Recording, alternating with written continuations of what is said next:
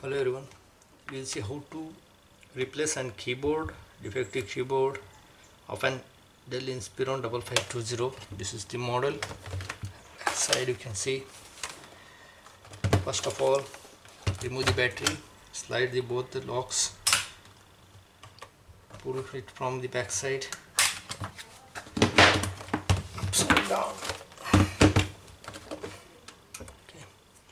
Here it's very simple to replace the keyboard of this model, as you don't need any screwdriver nor any soldering anything.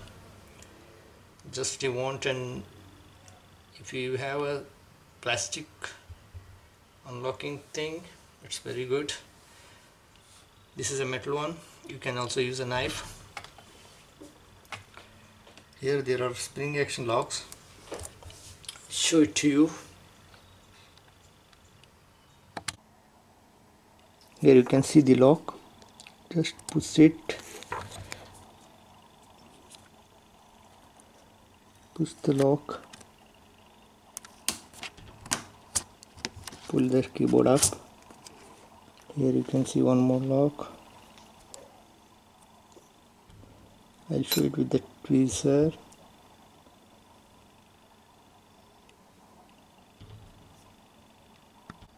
Even you can do it with a needle. See here, this is the lock. Push it back side. Yes, this way. Pull the keyboard. You need to pull the keyboard simultaneously. See. Okay.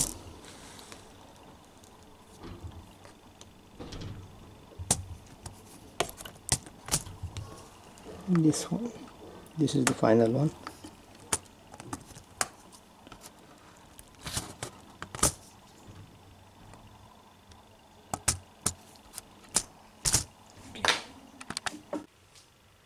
After unlocking all the 4 locks, push it up, pull it up, push it back side or tilt it upside down like this. This is the lock here.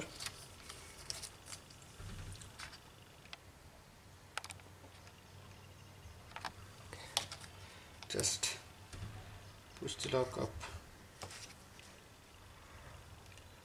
This.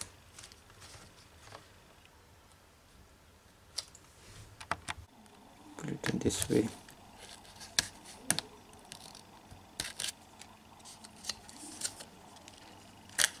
Screw.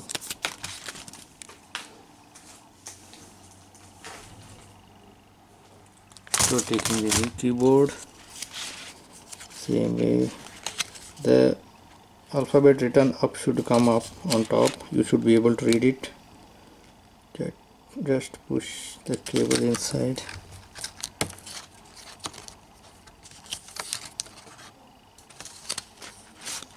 Okay. This is, see the white line, it should be straight. Close the lock.